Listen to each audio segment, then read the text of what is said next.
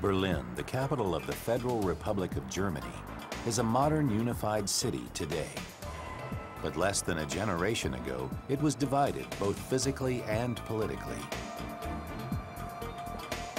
The Berlin Wall, a massive concrete barrier with barbed wire, split the city into Democratic West and Communist East Berlin. The wall was an ugly symbol of the Cold War between Communist Eastern Europe, led by the former Soviet Union, and the capitalist democracies of the West, led by the United States. The people of Berlin were caught in the middle of this struggle between superpowers.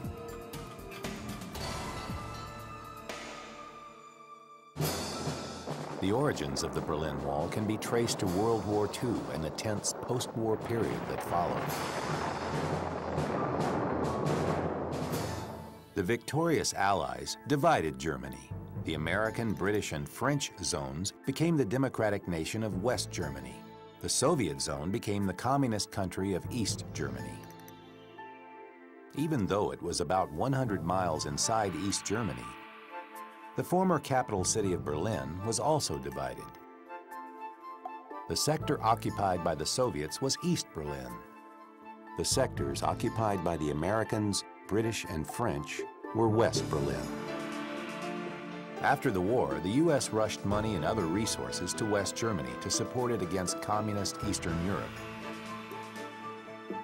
But rather than sending aid to East Germany, the Soviets demanded that the East Germans pay them back for the losses they incurred during the war.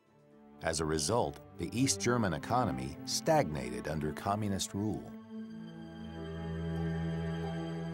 Meanwhile, West Germany rebuilt its cities and factories. By the 1950s, West Berlin was a showcase for West German prosperity, a democratic island of economic success inside impoverished East Germany. For discontented East Germans, West Berlin offered the promise of freedom and prosperity. As a result, increasing numbers of East Berliners fled to West Berlin. Between 1945 and 1961, about 4 million East Germans left for the West. This was a great embarrassment to East Germany's communist government. Even worse, the loss of large numbers of skilled workers and professionals was a serious threat to East Germany's already floundering economy. At last, in August 1961, the frustrated East German government built the Berlin Wall, cutting off East Berlin from the west. The wall was 15 feet high in some places and topped with barbed wire. Soldiers with machine guns atop the wall and landmines scattered around its perimeter further ensured that no one got across. Over the years, the East Germans fortified and expanded the barrier, adding electrified fences and anti-vehicle traps. In time, the wall extended 28 miles and totally divided East and West Berlin, separating families, neighborhoods, and loved ones. The wall achieved its intended goal. It stopped the flood of people to West Berlin. But it also became an embarrassment for the Soviets, who touted East Germany as a communist paradise.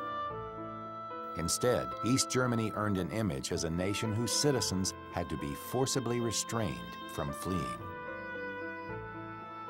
Over the years, about 5,000 East Germans managed to go over, under, or through the Berlin Wall into West Berlin.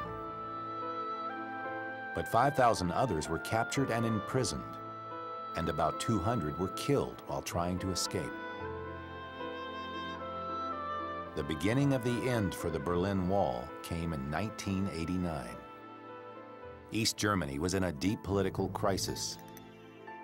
Increasingly, East Germans were openly protesting against the government. This culminated in a mass demonstration of 500,000 people. In November 1989, the East German government resigned and a new government took over. The new leadership promised to remove travel restrictions between East and West Germany. The country's border with West Germany was opened.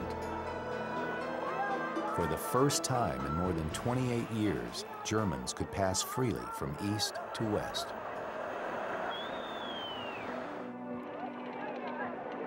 Joyful Berliners began to tear down the wall, and thousands of East German citizens swarmed across the border.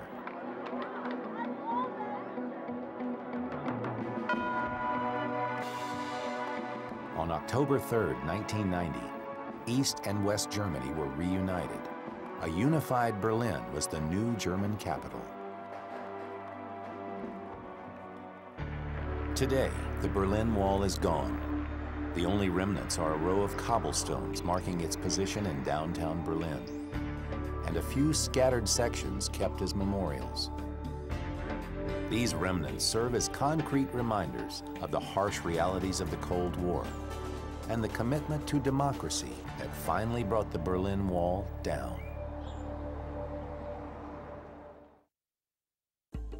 After World War II, East Berlin became part of A. Communist East Germany, B. Democratic West Germany, C. Capitalist East Germany,